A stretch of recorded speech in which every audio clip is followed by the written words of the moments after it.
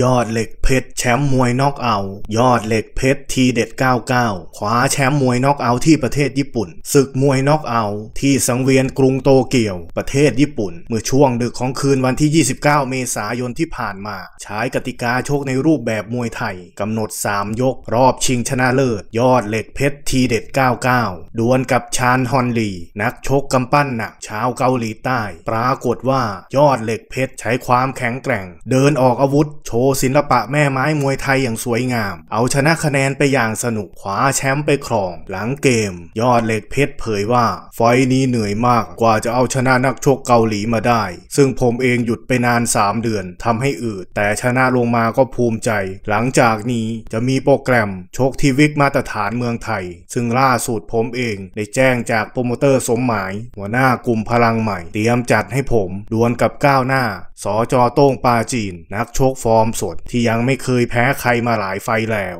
ยอดเหล็กเพชรกล่าว